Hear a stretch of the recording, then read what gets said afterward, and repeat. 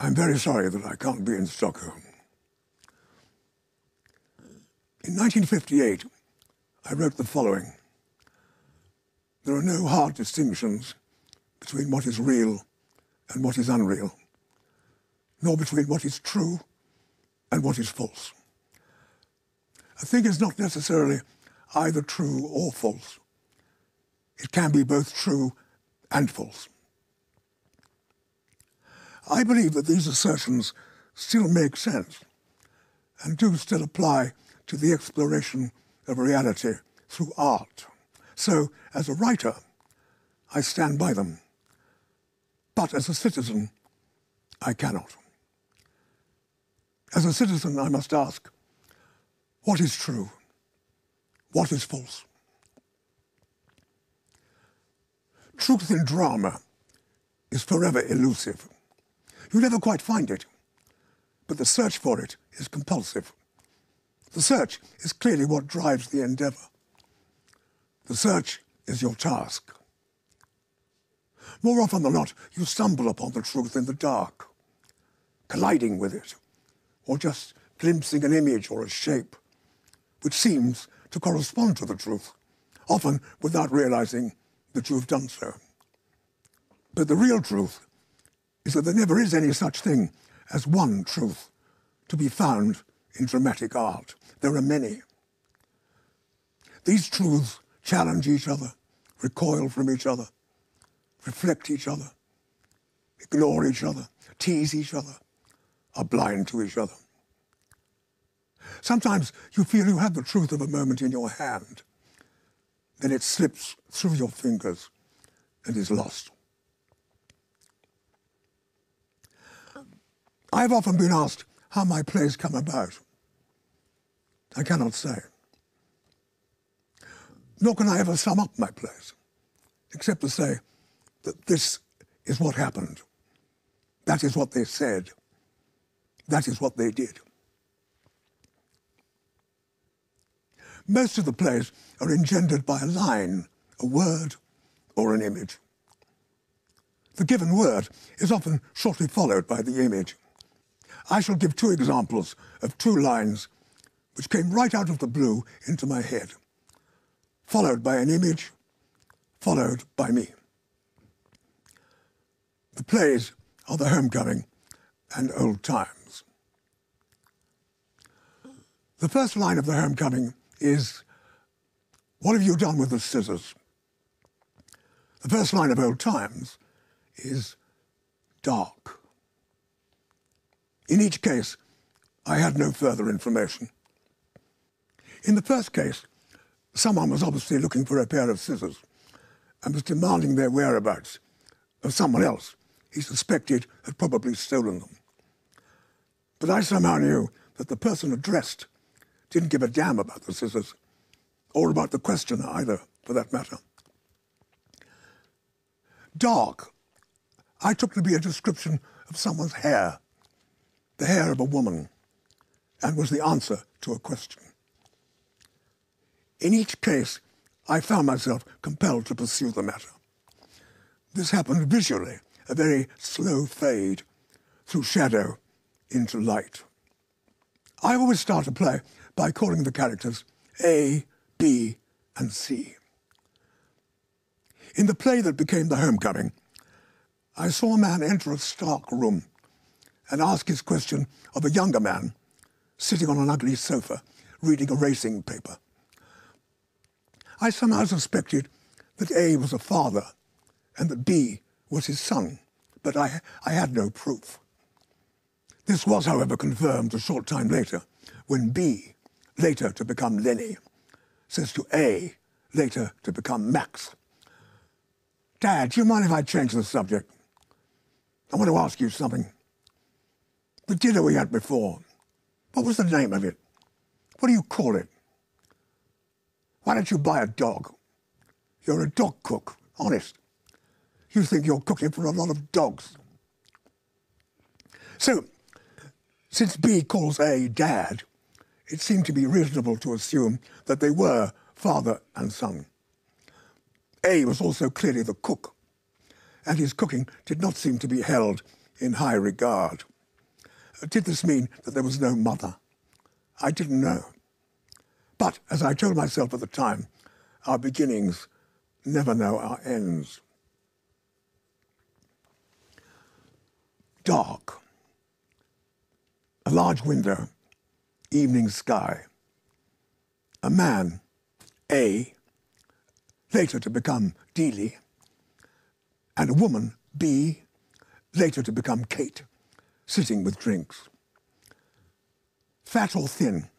The man asks. Who are they talking about? But I then see, standing at the window, a woman, C, later to become Anna, in another condition of light, her back to them, her hair dark. It's a strange moment, the moment of creating characters who up to that moment have had no existence. What follows is fitful, uncertain, even hallucinatory, although sometimes it can be an unstoppable avalanche. The author's position is an odd one. In a sense, he is not welcomed by the characters. The characters resist him. They are not easy to live with. They are impossible to define. You certainly can't dictate to them. To a certain extent, you play a never-ending game with them. Cat and mouse, blind man's buff, hide and seek. But finally, you find that you have people of flesh and blood on your hands. People with will and an individual sensibility of their own, made out of component parts you are unable to change, manipulate, or distort. So language in art remains a highly ambiguous transaction, a quicksand, a trampoline, a frozen pool, which might give way under you, the author, at any time. But as I have said, the search for the truth can never stop. It cannot be adjourned, it cannot be postponed. It has to be faced, right there, on the spot.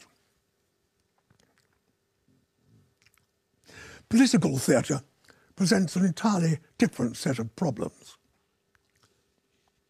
Sermonizing has to be avoided at all cost. Objectivity is essential. The characters must be allowed to breathe their own air. The author cannot confine or constrict them to satisfy his own taste or disposition or prejudice. He must be prepared to approach them from a variety of angles, from a full and uninhibited range of perspectives. Take them by surprise, perhaps, occasionally, but nevertheless give them the freedom to go which way they will. This does not always work. And political satire, of course, adheres to none of these precepts. In fact, does precisely the opposite, which is its proper function. In my play, The Birthday Party, I think I allow a whole range of options to operate in a dense forest of possibility before finally focusing on an act of subjugation. Mountain language pretends to no such range of operation. It remains brutal, short, and ugly. But the soldiers in the play do get some fun out of it. One sometimes forgets that torturers become easily bored. They need a bit of a laugh to keep their spirits up. This has been confirmed, of course, by the events at Abu Ghraib in Baghdad. Mountain language lasts only 20 minutes, but it could go on for hour after hour, on and on and on. The same pattern repeated over and over again, on and on, hour after hour. Ashes to Ashes, on the other hand, seems to me to be taking place underwater. A drowning woman, her hand reaching up through the waves, dropping down out of sight, reaching for others, but finding nobody there, either above or under the water, finding only shadows, reflections, floating. The woman, a lost figure in a drowning landscape. A woman unable to escape the doom that seemed to belong only to others. But as they died, she must die too.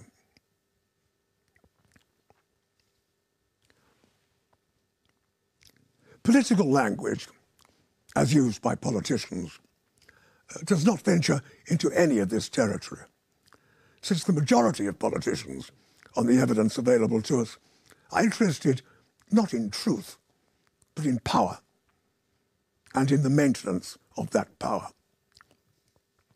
To maintain that power, it is essential that people remain in ignorance, that they live in ignorance of the truth, even the truth of their own lives.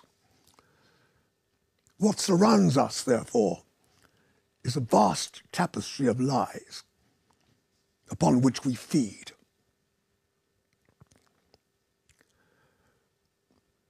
The justification for the invasion of Iraq was that Saddam Hussein possessed a highly dangerous body of weapons of mass destruction, some of which could be fired in 45 minutes, bringing about appalling devastation. We were assured that was true. It was not true. We were told that Iraq had a relationship with Al-Qaeda and shared responsibility for the atrocity in New York of September 11th, 2001. We were assured that this was true.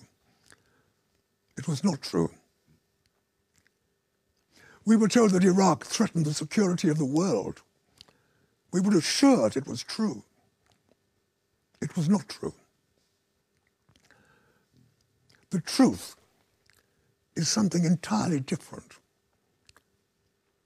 The truth is to do with how the United States understands its role in the world and how it chooses to embody it.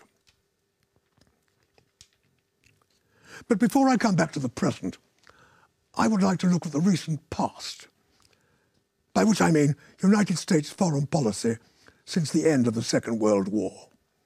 I believe it is obligatory upon us to subject this period to at least some kind of even limited scrutiny, which is all that time will allow here. Everyone knows what happened in the Soviet Union and throughout Eastern Europe during the post-war period. The systematic brutality, the widespread atrocities, the ruthless suppression of independent thought. All this has been fully documented and verified. But my contention here is that the United States crimes in the same period have only been superficially recorded, let alone documented, let alone acknowledged, let alone recognized as crimes at all. I believe this must be addressed, and that the truth has considerable bearing on where the world stands now. Although constrained to a certain extent by the existence of the Soviet Union, the United States' actions throughout the world made it clear that it had concluded it had carte blanche to do what it liked. Direct invasion of a sovereign state has never, in fact, been America's favored method. In the main, it has preferred what it has described as low-intensity conflict. Low-intensity conflict means that thousands of people die, but slower than if you dropped a bomb on them in one fell swoop. It means that you infect the heart of the country, that you establish a malignant growth and watch the gangrene bloom. When the populace has been subdued or beaten to death, the same thing, and your own friends, the military and the great corporations, sit comfortably in power, you go before the camera and say that democracy has prevailed. This was a commonplace in US foreign policy in the years to which I refer. The tragedy of Nicaragua was a highly significant case. I choose to offer it here as a potent example of America's view of its role in the world, both then and now. I was present at a meeting at the US Embassy in London in the late 1980s. The United States Congress was about to decide whether to give more money to the Contras in their campaign against the state of Nicaragua. I was a member of a delegation speaking on behalf of Nicaragua. But the most important member of this delegation was a Father John Metcalf. The leader of the United States body was Raymond Seitz, then number 2 to the ambassador, later ambassador himself. Father Metcalf said, "Sir, I am in charge of a parish in the north of Nicaragua. My parishioners built a school, a health center, a cultural center. We have lived in peace. A few months ago, a Contra force attacked the parish. They destroyed everything: the school, the health center, the cultural center. They raped nurses and teachers, slaughtered doctors in the most brutal manner. They behaved like savages. Please demand that the US government withdraw its support from this shocking terrorist activity." Raymond Seitz had a very good reputation as a rational, responsible, and highly sophisticated man. He was greatly respected in diplomatic circles. He listened, paused, and then spoke with some gravity. "Father," he said, "let me tell you something. In war, innocent people always suffer." There was a frozen silence. We stared at him. He did not flinch. Innocent people, indeed, always suffer. Finally, somebody said, "But in this case, innocent people were the victims of a gruesome atrocity subsidized by your government, one among many. If Congress allows the Contras more money, further atrocities of this kind will take place. Is this not the case? Is your government not, therefore, guilty of supporting acts of murder and destruction upon the citizens of a sovereign state?" Seitz was imperturbable. "I don't agree that the facts as presented support your assertions," he said. As we were leaving the embassy, a US aide told me that he enjoyed my plays. I did not reply. I should remind you that at the time President Reagan made the following statement: "The Contras are the moral equivalent of our founding fathers." The United States supported the brutal Somoza dictatorship in Nicaragua for over 40 years. The Nicaraguan people, led by the Sandinistas, overthrew this regime in 1979, a breathtaking popular revolution. The Sandinistas weren't perfect. They possessed their fair share of arrogance, and their political philosophy contained a number of contradictory elements. But they were intelligent, rational, and civilized. They set out to establish a stable, decent, pluralistic society. The death penalty was abolished. Hundreds of thousands of poverty-stricken peasants were brought back from the dead. Over 100,000 families were given title to land.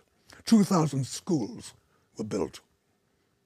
A quite remarkable literacy campaign reduced illiteracy in the country to less than 1/7.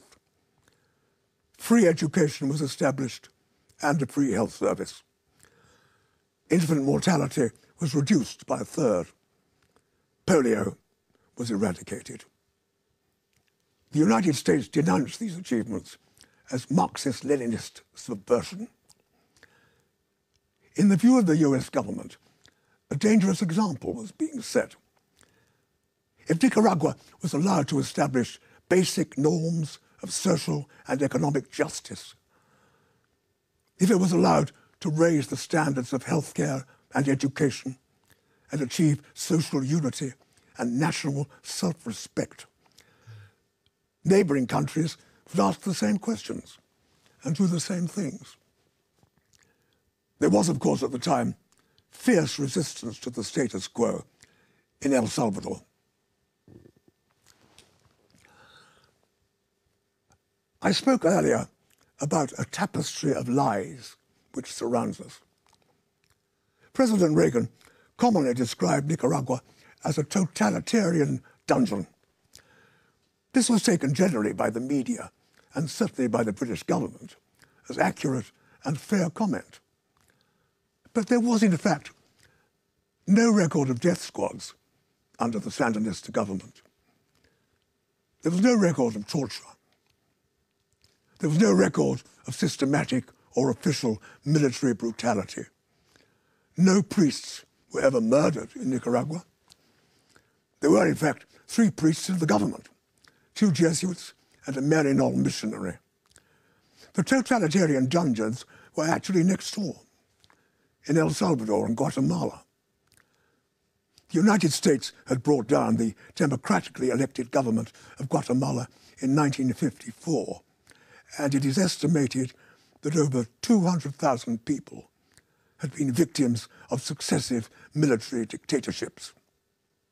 6 of the most distinguished Jesuits in the world were viciously murdered at the Central American University in San Salvador in 1989 by a battalion of the Alcatel Regiment, trained at Fort Benning, Georgia, USA. That extremely brave man, Archbishop Romero, was assassinated while saying Mass. It is estimated that 75,000 people died. Why were they killed? They were killed because they believed a better life was possible and should be achieved. That belief immediately qualified them as communists. They died because they dared to question the status quo, the endless plateau of poverty, disease, degradation, and oppression, which had been their birthright. The United States finally brought down the Sandinista government. It took some years and considerable resistance, but relentless economic persecution and 30,000 dead finally undermined the spirit of the Nicaraguan people. They were exhausted and poverty-stricken once again. The casinos moved back into the country. Free health and free education were over. Big business returned with a vengeance. Democracy had prevailed. But this policy was by no means restricted to Central America. It was conducted throughout the world. It was never-ending. And it is as if it never happened. The United States supported, and in many cases engendered, every right-wing military dictatorship in the world after the end of the Second World War. I refer to Indonesia, Greece, Uruguay, Brazil, Paraguay, Haiti, Turkey, the Philippines, Guatemala, El Salvador, and of course, Chile. The horror the United States inflicted upon Chile in 1973 can never be purged and can never be forgiven. Hundreds of thousands of deaths took place throughout these countries. Did they take place? And are they, in all cases, attributable to US foreign policy? The answer is yes. They did take place. And they are attributable to American foreign policy. but you wouldn't know it. It never happened. Nothing ever happened. Even while it was happening, it wasn't happening. It didn't matter. It was of no interest. The crimes of the United States have been systematic, constant, vicious, remorseless, but very few people have actually talked about them. You have to hand it to America. It has exercised a quite clinical manipulation of power worldwide, while masquerading as a force for universal good. It's a brilliant, even witty, highly successful act of hypnosis. I put to you that the United States is without doubt the greatest show on the road. Brutal, indifferent, scornful and ruthless it may be, but it's also very clever. As a salesman, it is out on its own, and its most saleable commodity is self-love. It's a winner. Listen to all American presidents on television say the words, "the American people." As in the sentence, "I say to the American people, it is time to pray and to defend the rights of the American people. And I ask the American people to trust their president in the action he is about to take on behalf of the American people."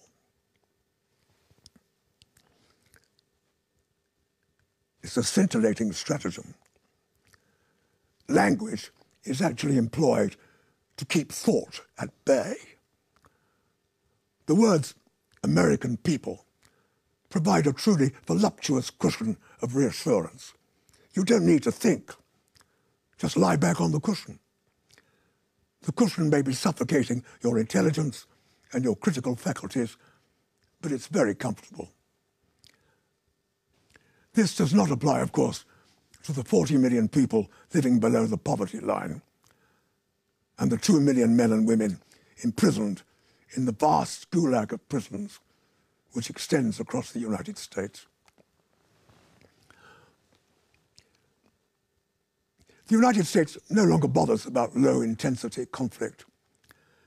It no longer sees any point in being reticent or even devious. It puts its cards on the table without fear or favor. It quite simply doesn't give a damn about the United Nations, international law, or critical dissent, which it regards as impotent and irrelevant. It also has its own bleating little lamb tagging behind it on a lead, the pathetic and supine Great Britain. What has happened to our moral sensibility? Did we ever have any? What do these words mean? Do they refer to a term very rarely employed these days? Conscience? A conscience to do not only with our own acts, but to do with our shared responsibility in the acts of others. Is all this dead? Look at Guantanamo Bay. Hundreds of people detained without charge for over 3 years, with no legal representation or due process, technically detained forever. This totally illegitimate structure is maintained in defiance of the Geneva Convention. It is not only tolerated, but hardly thought about by what's called the international community. This criminal outrage is being committed by a country which declares itself to be the leader of the free world.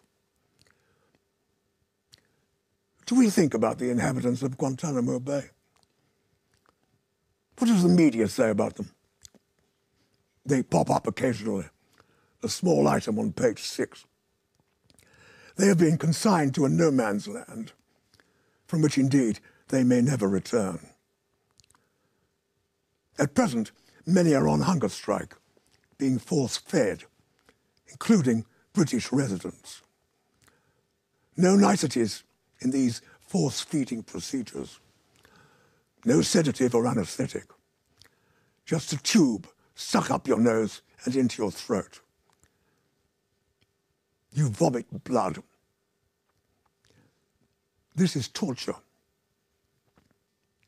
What has the British Foreign Secretary said about this? Nothing. What has the British Prime Minister said about this? Nothing. Why not? Because the United States has said to criticize our conduct in Guantanamo Bay constitutes an unfriendly act. You're either with us or against us. So Blair shuts up. The invasion of Iraq was a bandit act, an act of blatant state terrorism, demonstrating absolute contempt for the concept of international law. The invasion was an arbitrary military action inspired by a series of lies upon lies and gross manipulation of the media and therefore of the public. An act intended to consolidate American military and economic control of the Middle East, masquerading as a last resort, all other justifications having failed to justify themselves as liberation. A formidable assertion of military force responsible for the death and mutilation of thousands and thousands of innocent people. We have brought torture, cluster bombs, depleted uranium, innumerable acts of random murder, misery, degradation and death to the Iraqi people and call it bringing freedom and democracy to the Middle East.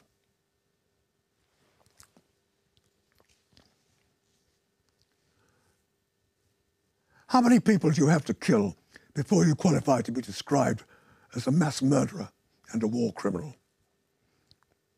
100,000. More than enough, I would have thought.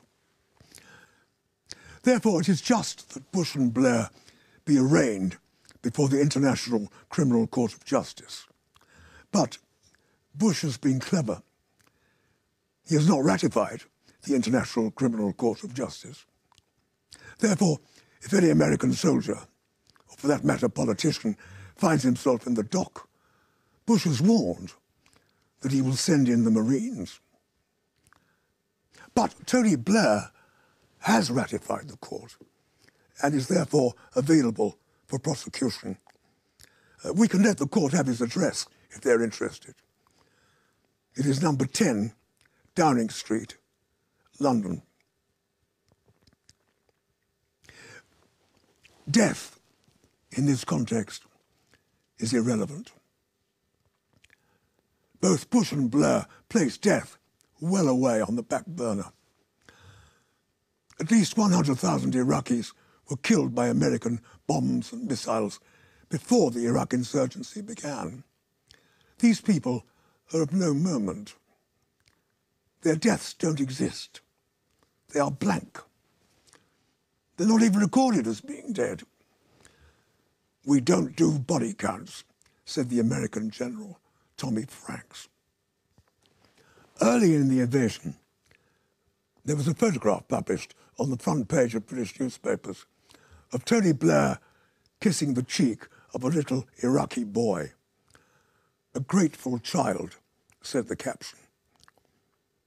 A few days later, there was a story and photograph on an inside page of another 4-year-old boy with no arms. His family had been blown up by a missile. He was the only survivor. "When do I get my arms back?" he asked. This story was never referred to again.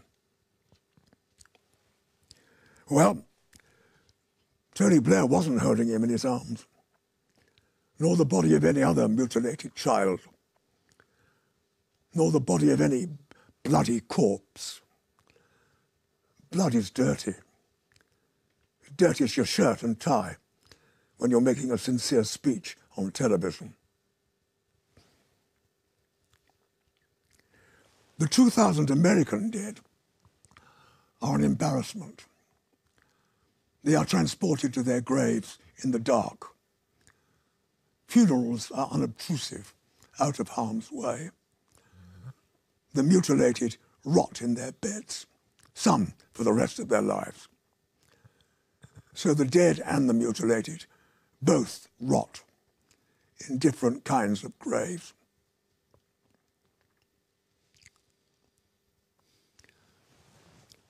Here is an extract from a poem by Pablo Neruda. I'm explaining a few things.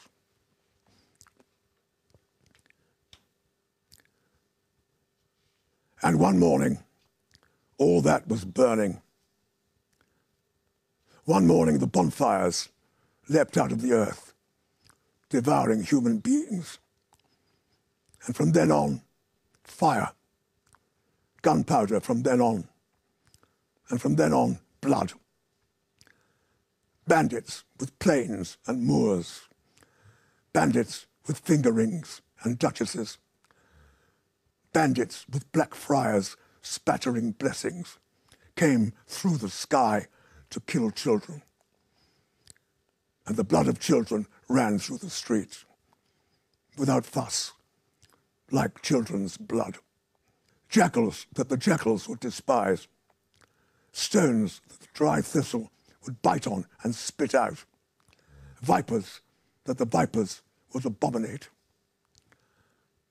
Face to face with you, I have seen the blood of Spain tower like a tide to drown you in one wave of pride and knives.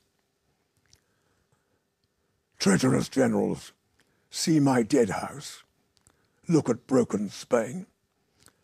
From every house, burning metal flows instead of flowers. From every socket of Spain, Spain emerges, and from every dead child, a rifle with eyes. And from every crime, bullets are born, which will one day find the bullseye of your hearts.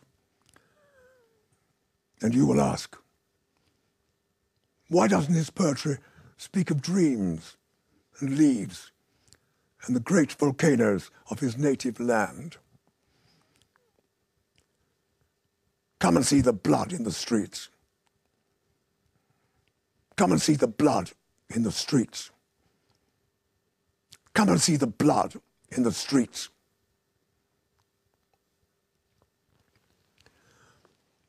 Let me make it quite clear that in quoting from Neruda's poem, I am in no way comparing Republican Spain to Saddam Hussein's Iraq. I quote Neruda because nowhere in contemporary poetry have I read such a powerful, visceral description of the bombing of civilians. I have said earlier that the United States is now totally frank about putting its cards on the table. That is the case. Its official declared policy is now defined as full-spectrum dominance. That is not my term. It is theirs. Full-spectrum dominance means control of land, sea, air and space, and all attendant resources.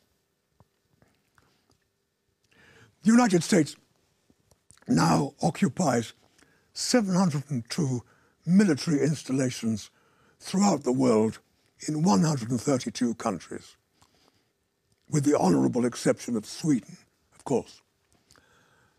We don't quite know how they got there, but they are there all right.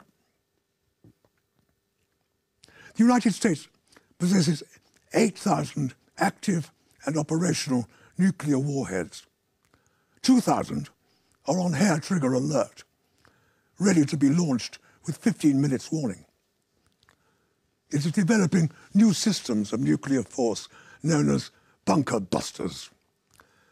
The British, ever cooperative, are intending to replace their own nuclear missile, Trident.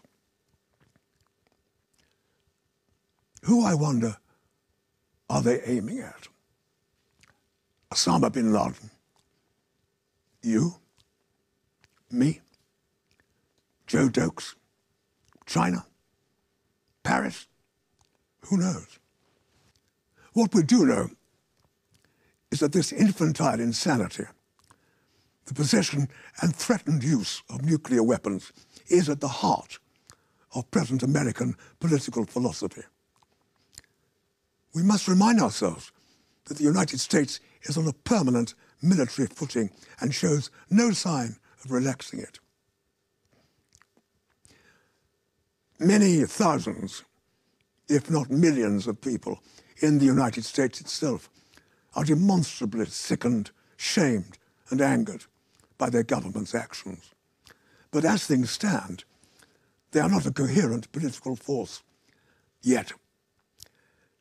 But the anxiety, uncertainty, and fear which we can see growing daily in the United States is unlikely to diminish.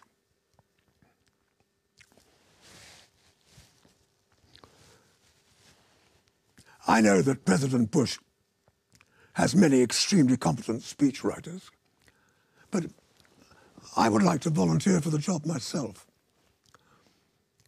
I propose the following short address, which he could make on television to the nation. I see him grave, hair carefully combed, serious, winning, sincere, often beguiling, sometimes employing a wry smile, curiously attractive, a man's man. God is good. God is great. God is good. My God is good. Bin Laden's God is bad. His is a bad God. Saddam's God was bad, except he didn't have one. He was a barbarian. We are not barbarians. We don't chop people's heads off. We believe in freedom. So does God. I am not a barbarian. I am the democratically elected leader of a freedom-loving democracy. We are a compassionate society. We give compassionate electrocution and compassionate lethal injection. We are a great nation. I am not a dictator. He is. I am not a barbarian. He is. They all are. I possess moral authority. You see this fist? This is my moral authority, and don't you forget it. A writer's life is a highly vulnerable, almost naked activity. We don't have to weep about that. The writer makes his choice and is stuck with it. But it is true to say that you are open to all the winds, some of them icy indeed. You are out on your own, out on a limb. You find no shelter, no protection, unless you lie, in which case, of course, you have constructed your own protection and, it could be argued, become a politician. I have referred to death quite a few times in this speech. I shall now quote a poem of my own called Death.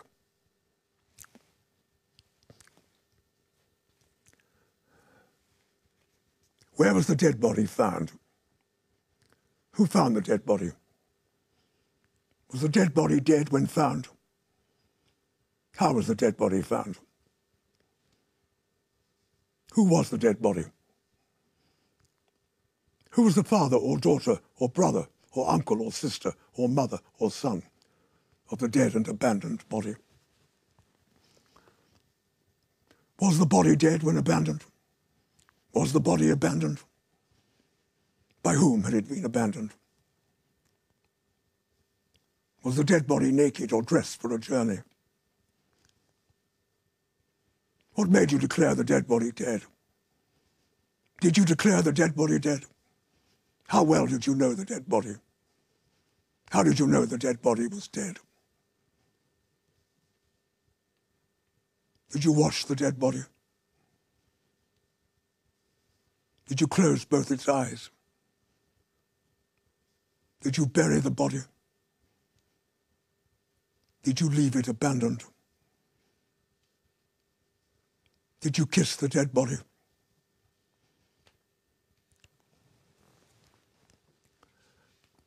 When we look into a mirror, we think the image that confronts us is accurate. But move a millimetre and the image changes.